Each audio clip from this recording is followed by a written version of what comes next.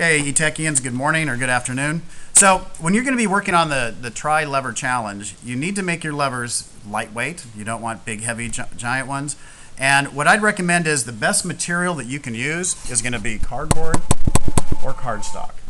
And, you know, cardboard, it's just paper where they put these corrugations in that makes it pretty strong.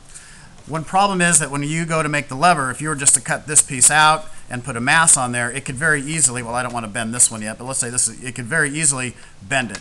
Okay, so we're gonna show you a technique where you can make your lever a little bit stronger. So if you're gonna make your lever out of one of these, what I'd recommend is, let's see, can I zoom out here? I'll do this before your very eyes, okay? So I'm going to, now I think cardstock's gonna be a little clunkier to work with, but it'll be a lot stronger when you're done.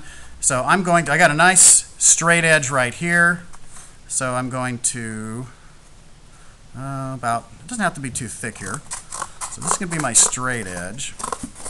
Now white glue is an amazing thing when you're gluing wood or paper together. Now that's going to be my support. I don't want this to be that thick. I want my lever to be about like that. So a lot of people don't think it's very good or very strong. It is very strong. It just doesn't dry instantly.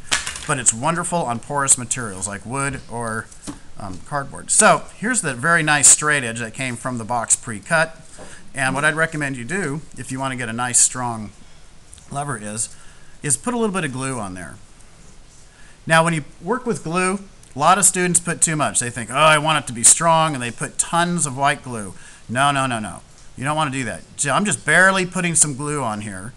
And this glue will dry fairly fast. When we stick it on there, it's going to soak in. It'll be dry probably within 10 minutes. If you just put a little bit like this on, just enough, make sure I got that's the straight edge there. Okay. And you know how like with glue stick, it dries very quickly. Let's see, I like this side better. So now what I'm going to do is I'm going to put this onto here. Now you're going to need to tape this down or set a book on it. Now you want to make sure this is nice and flat down here, and after a few minutes, this is going to, when this dries, this is going to be extremely strong. Let's see, do I have some tape here? Let's see, do I have my masking tape? Okay, I'm going to use this clear tape, which is the worst thing to use when you're working on a wood project. Oh, I hate that stuff. Hold on a second. Okay, you shouldn't hate stuff, but okay, let me put this. Oh, see, now I'm, okay, right there. Tape this down. Okay, that's there. For years when I would teach model rocketry, students always wanted to go buy super glue to build the rockets. No, if you're putting cardboard together, paper, this is all you need. Okay, so I'm just going to set that aside. This is just to keep it more or less straight. Okay, I'm going to set this aside for the moment, let it dry for a few minutes. Okay, cardstock, same idea. This is, you know what, you want a nice straight edge to it. When I cut this one initially, I didn't get it. So you want to have, this is going to be that. Oh, actually, what am I thinking? This is a slightly different technique for cardstock. Duh.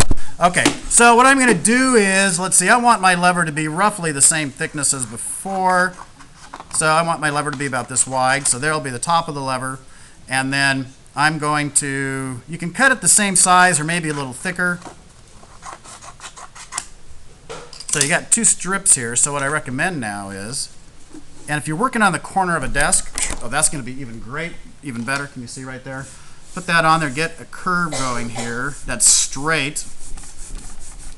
Okay, and then I want to fold this. Now see, that's going to be, what I'm trying to do is I'm trying to get, this is going to be glued on there. So now I want to fold this one over this direction. So I'm going to go like that. Try to keep this fairly straight. There, just want to get a crease going on here. Okay, so you can see what's kind of starting to happen there. I want to get a little crease like that. Now this one's being quick and dirty, and it's not going to be really pretty.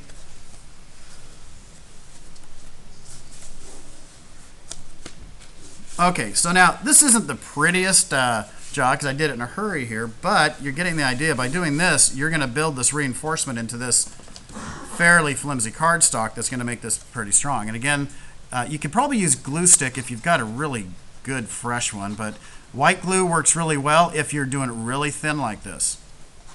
Okay, now you guys over there in the middle group, no, Don't sit there and think, hey man, I'm going to make this thing strong. Okay, it's going to take 4 hours for this to dry. Then it's going to warp the material. Oh, well, look at there, and it's dripping everywhere. Then the table's, no. Oh shoot, look at this. Oh, come on, it's like I'm a 7th grade kid making a rocket in science class. No, no, no. By the way, if you do get white glue on you, once you get it to this point, you just rub it real quick like this, and the friction just takes it off. Woo, it's gone. Okay, anyway, my point being, very thin amounts of glue. Okay, get this pushed down. Now at this point you probably want to set a textbook here, or if you have some masses, just to keep it down for a couple of minutes. But see, okay, there's that. Okay, no, come on. Let me come back to this one over here. And now it's still in the process of drying, but just in this short little time, you've got a really strong structure here that you can build with your, you can use to build your levers. Oh, yeah, look at this. And remember, you're using a 50-gram mass, so it's not like this has to hold a 2-liter bottle. That's going to be more than enough force on there to work with this. So a couple of techniques for making real strong, lightweight levers. And then at that point, then you can, poke a hole for wherever you want your fulcrum to be and stick it in the side of your box. You'll have to work out that. So anyway, thank you for your attention. Start making, figure out, I'd say start making your 3 basic lever blocks like this today, right now, and then you can be working out for tomorrow what you're doing. Over and out. So long from here. Okay. Oh, come on. Oh, I didn't get glue in there. Shoot.